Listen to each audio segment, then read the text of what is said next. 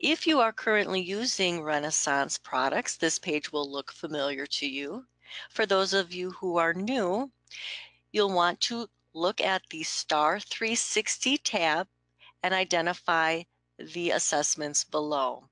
We're going to focus on reading assessments, but note that the same procedure that we go through here would be followed in the math assessments. Let's click on Reading Assessments and choose Screening, Progress Monitoring, and Intervention. We're starting off here because we want to show you the benchmarks. On the left side of the screen, under Setup, click on View Benchmarks. The benchmark options include school, district, and state. In this example, we're using the Wisconsin Forward exam. Keep in mind, this will change based on the state that you're in. The state benchmarks, which are based on the linking studies that Eric described, helps determine if students are on track to meeting state expectations. Notice that grades 3 through 8 are shaded. This means that these are the grades that take a summative test in the spring and the grades that we have linking data. We also provide scores for the non-linked grades, grades 1 through 2 and 9 through 12, based on that data we've collected. Once you view the data, click on Done. Keep in mind, users with admin capabilities will be able to modify benchmarks and set the default. Teacher-level users will be able to view the benchmarks, but will not have any capabilities to make modifications. Now that we view the benchmarks, let's take a look at a couple key reports. Return to the home page, and under Reading Assessments, choose Reports. You'll notice there are a variety of reports to choose from.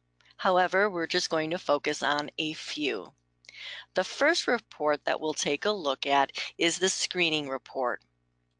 Choose the school, click on Screening, and choose your students. Typically, the screening report is one of the first reports that is generated once students have taken a STAR assessment. Choose your reporting period. The benchmark is defaulted to the state, but you can certainly view the other benchmark options. And then click in Show Student Details. Then view the report.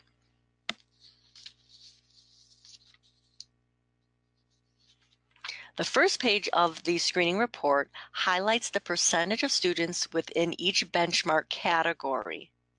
Because this report is set using state benchmarks, it shows the student's current scaled score as well as the scaled score needed at the time of the state assessment to stay within a specific benchmark category. Key questions are also provided at the bottom of this graph to help you identify where support may be needed. Beneath the initial graph and table, the data is further broken down based on benchmark categories. You will see the students that fall into each benchmark category, the date of their most recent test, and several scores based on that test. Once teachers have determined which students may need additional support or intervention, we suggest teachers using the goal setting tool within the software to help set the most appropriate goals to help each student reach proficiency. To set a goal, let's return to the home page, click on Reading Assessments, choose Screening, Progress Monitoring, and Intervention, and you'll see the tab Progress, Monitoring, and Goal. We're going to choose our school, choose our grade, and search for the student. You'll see that some students already have goals set for them. We're going to choose Bella, and we have the option to edit that existing goal. So let's click on Edit Goal. Fill in the appropriate information, the intervention name, the goal end date, the starting test, the goal type, and once you've determined what you want to set, you want to calculate the goal. To help you set the most appropriate goal, you'll want to click on Interpretation and Guidance to give you step-by-step directions in filling out the information listed here to help you set the most appropriate goal. Once you've set the goal, you'll click on Calculate Goal and then Save. Once goals are set, you can track students' progress monitoring towards those goals using the progress monitoring report. Let's return to the home page, choose Reports, choose the school, and click on Student Progress Monitoring.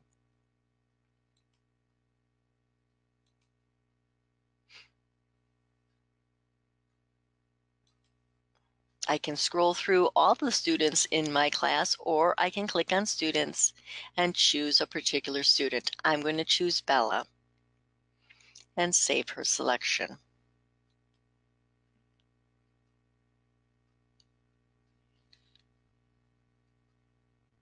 Here, the goal has been set, represented by the gold star. After Bella has taken 3 assessments, a black trend line appears to show us how Bella is performing according to that goal or in relationship to that goal. And we can see that she is being successful, and the educator can determine whether to continue the goal or modify that goal.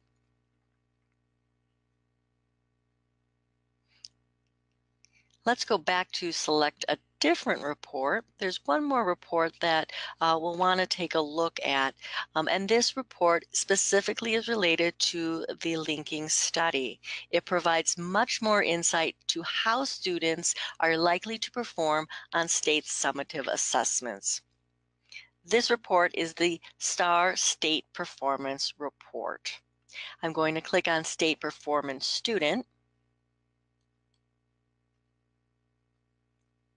I can look at my entire class. I can look at all of my individual students. We're going to keep it at Bella Barrett and save that selection.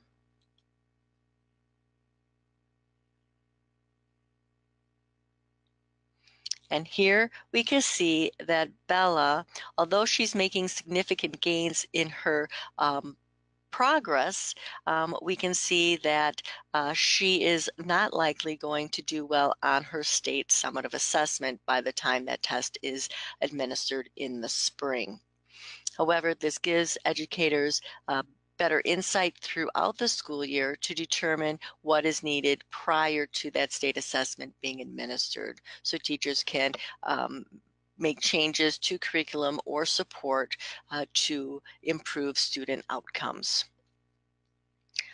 One last item that we'll show you, or one last resource, in addition to the reports found in STAR assessment software, we also have a linking tool on our website that helps determine students' proficiency on the ACT college admissions tests. To access this tool, go to our website, www.renaissance.com, click on Resources, and then click on the ACT/SAT benchmarks. This brings you to our ACT/SAT benchmark tool. Here we provide some general information about making sure students are track to meeting those benchmarks. As I scroll down the page, there's more technical information, and if you're interested, we do have the technical reports if you want more information about the linking process. So here you'll find the links, the ACT and the SAT. We'll just click on the SAT, show you an example of what that report looks like.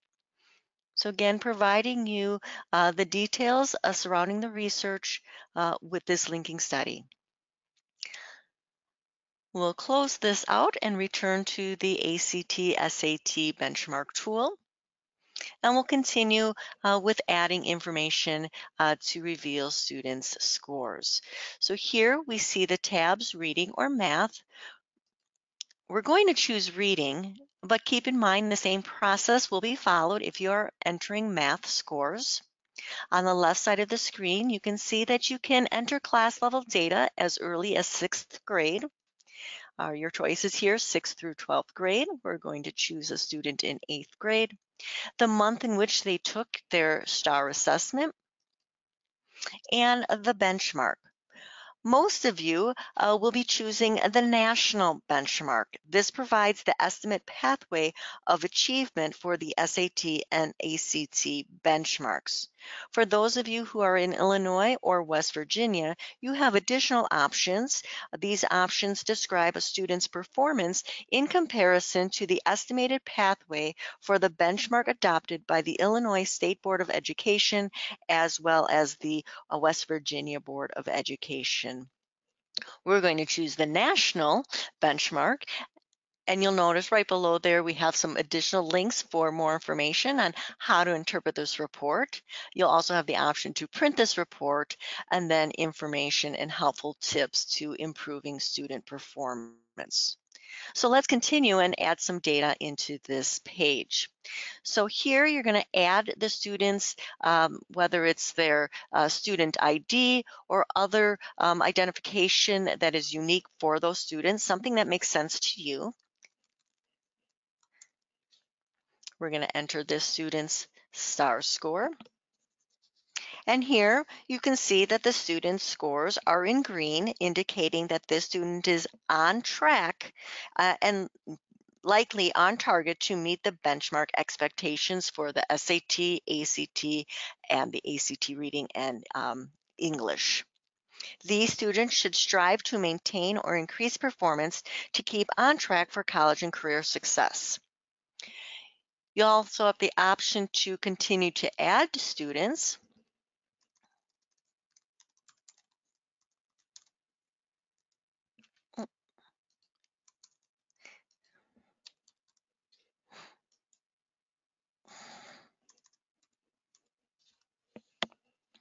And here we see that this student's scores are in yellow, indicating that this student may not be on target to meeting college entrance benchmarks expectations.